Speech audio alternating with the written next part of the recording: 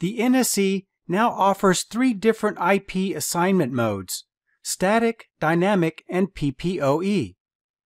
PPPoE-based IP assignment provides a way for the ISP to authenticate its users before granting them access to the Internet.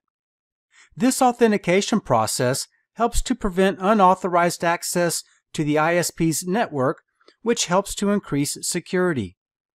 It also allows the ISP to dynamically allocate IP addresses to its customers.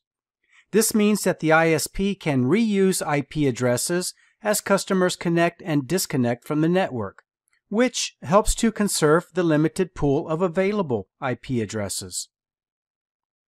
To configure PPPoE as an IP assignment mode, open up your NSE group, go to the WAN page, and then under the WAN 1 and WAN 2 pages, go to IP address assignment and select PPPoE.